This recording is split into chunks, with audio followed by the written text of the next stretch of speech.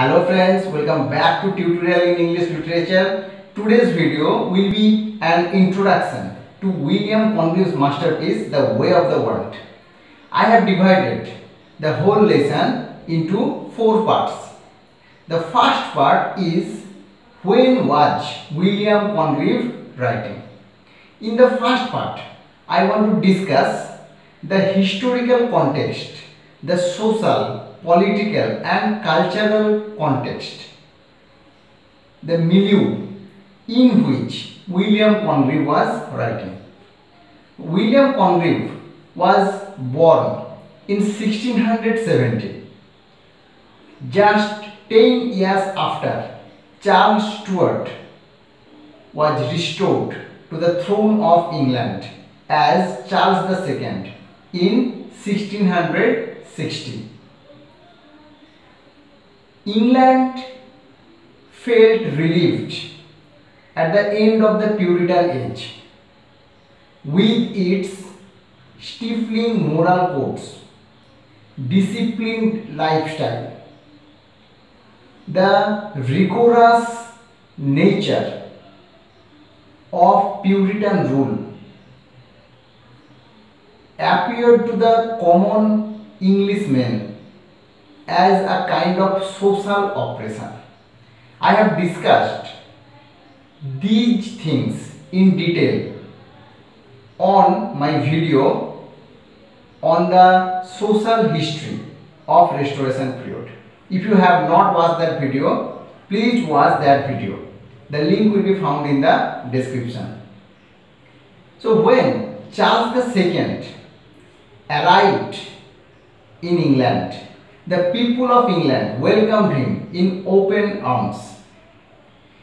In 1642, Puritan government banned theatre, and the first thing that Charles II did after becoming the King of England was to reopen the theatre in England. He granted patent to build theatre to Thomas Congreve and Sir Davenant. He was personally interested in Restoration comedies,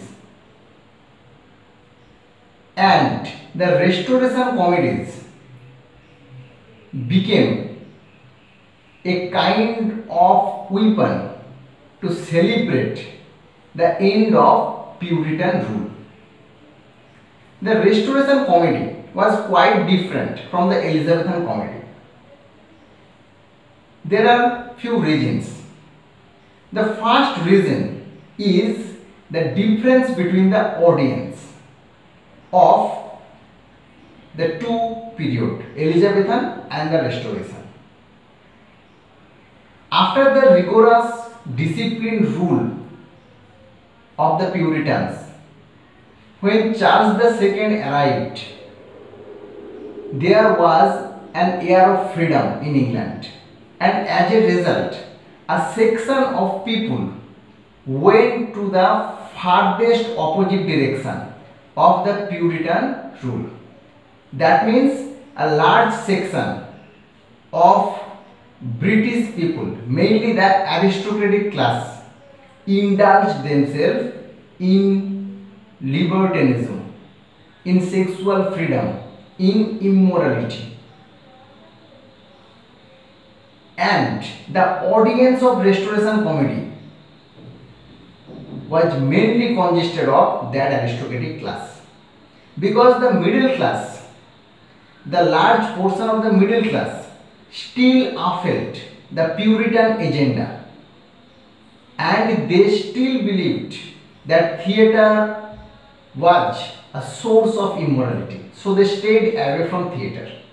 And the poor people who filled the pits of Elizabethan theatre found the 1 shilling entry into the theatre at the Restoration period was too much for them. So they also stayed away from the stage. So the audience is mainly consisted of the upper class, the aristocratic class, who wanted a particular kind of comedy. So the Restoration comedy catered to their taste, and that is why the Restoration comedy took as its subject the macho aristocratic life. The Restoration comedy celebrated their macho lifestyle, the libertine life at court, and that is why there are obscenity in the theme and there are profaneness in the dialogue. Even Charles II himself encouraged this kind of dialogue. He even emphasized on the fact in the patent that the role of women should be played by women. So you can understand how much, how fast the social fabric of England was changing after the Puritan rule. So when Congreve began writing, that kind of celebrating mood was not there. The public taste had started to change. They have started to demand respectability, seriousness from the dramatist. And now the audience, a large section of audience were female and middle class people. They demanded a different kind of comedy. So at that time, William Congreve appeared and started writing. And that is why William Congreve's comedy is different from the writers of the earlier generation of Restoration Comedy of Manners like William Wycherley and George Ithard. The second point that I want to discuss here is what was Congreve depicting, what was Congreve writing about in his plays or in his The Way of the World. So like other comedy of manners, Congreve wrote about the aristocratic society of London. London was the fast growing capital of England, and it is also the hub of the social, cultural and political development in England. Everybody wanted to live in London, and the main attraction of the London was the aristocratic people. In the play The Way of the World, we find the handsome gentlemen, aristocratic gentlemen talking to each other in the chocolate house, and the beautiful ladies, they were walking in the St. James Park of London, and they are accompanied by their male admirers. So this is the life that William Congreve has depicted in The Way of the World with a satirical tone. He has also depicted the country people. In the play we will find Sir Wilful, who comes from the countryside, and through his character William Congreve has depicted how the people of country wanted to be like the aristocratic men of London.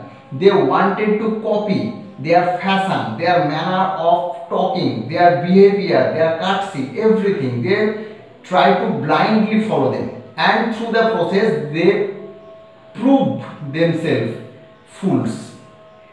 William Congreve has also portrayed the decreasing importance of marriage in the society, the devaluation of the institution of marriage at the end of 17th century. We find in the play that the husband and wife are quite indifferent to each other, and all are engaged in different affairs, extramarital affairs. Men are ready to have affairs and women are ready to give them encouragement. So this is the kind of immoral society that Congreve has depicted in The Way of the World. Now the third section is who are Congreve's targets in the play. Whom are Congreve satirizing here? So the first thing I want to tell you is that William Congreve is unique in his criticism of his contemporary society. William Wycherley was also satiric. His plays was also a satire of his contemporary society. George Ethard has also parodized the contemporary society of his time. But William Congreve has identified the faults of the present society and he has investigated the aristocratic life and made satirical comments, had painted their life through ironical brush. And in the play The Way of the World, his main targets are three. The first one is the fops, the fashionable, foppish, foolish people. In the play we find two characters, witted and petulant. They are fops, foppish, fashionable dandies. They are not witty like Mirabell, but they wanted to be witty. Everybody wanted to be witty in Restoration England. It was almost a craze. Everybody wanted to copy the witty people. And witted and petulant blindly copied Mirabell. They wanted to be like Mirabell. They wanted to follow fashion. They wanted to follow the trends. And that is why they quote Millamant, the heroine. They clearly know that there is no chance for them to win the love of Millamant, but they quote Millamant because our hero Mirabell quote Millamant, and it was the fashion of the time. So they wanted to copy the fashion of the time, and in that way they proved themselves foolish. So these two fops are one of the main targets of Congreve, and the other one is Sir Wilful. But we have to remember it that Sir Wilful has a golden heart that petulant or witted do not have. Sir Wilful comes from the countryside, so it is natural he is unaware about the etiquette, about the highly artificial manners of the aristocratic society, and that is why Sir Wilful appears funny, comic, but he has a good heart at least. Okay, so the main targets are the fops or foppish characters. But we have to also remember it that these characters are not harmful. The second target of Congreve is the immoral, witty people who are really dangerous, really harmful for others. In the play The Way of the World, we will find Fenall. Mr. Fenall is a witty man. That means he is intelligent, he can talk brilliantly, he can use language in various ways, various stylistic manner, he can impress others, he can manipulate others through his style, through his language, through his handsome outlook, everything he has. But he is immoral, he has no sense of responsibility to his wife, he has extramarital affair, and he can be cruel, he can harm others. So that kind of man is the main target of William Congreve. They are real threat for the society. Okay. The third thing that William Congreve has severely criticized in the way of the world is the hypocrisy, the affectation, the pretension of the aristocratic society. Social facade has to be maintained, and that is the rule of the game. For that reason, while reading the play, we find that Mr. Fennel and Mrs. Fennel, though they are husband and wife, they are indifferent to each other, they are not in good terms, they hate each other, but still when they are in public, Mr. Fennel calls his wife in sweet names and she replies to Fennel as my soul. That is a complete hypocrisy. The second thing, the women are distrustful to each other. They do not believe each other. They are suspicious of each other. But still, they behave like friends. For example, Mrs. Fennel and Mrs. Marwood, they behave like friends. Mrs. Marwood and Mrs. Wisford, they behave like friends. But they are ready to harm each other. Okay, so everybody is acting a role. Nobody is normal. Nobody is in his or her own self. Everybody is artificial. And that is why this kind of comedy is called artificial comedy. Okay, got it? Now the last section. So this is the way of the world. This is how the world is going on. But what should be the way of the world? What are the solutions provided by our author? And here is Congreve really unique. He is not a cynic, he is not a pessimistic. In spite of these problems, he still holds a strong belief in the society. And he had provided here 4 solutions. The first one is his hope is in the true wit. The term true wit is very important. True wit means he is not only intelligent, witty, he is also a gentleman who has generosity, who has decorum. Okay, so true wit means a gentleman as well as a witty man. In the play, our hero Mirabel is no more a Rachel as the heroes in the play of George III or William Congreve. Mirabel is a descendant of a Rachel, but in comparison to the Raki's heroes of Ithard and Wycherley, he has decorum, he has grace, he has gentility. And that is why Mirabel is a true wit. The readers can depend on Mirabel. Mirabel has an affair with Mrs. Fennel, but he is better than Mr. Fennel. Though he has not married Mrs. Fennel, he has made all the arrangement so that Mrs. Fennel can live in the society with her honor.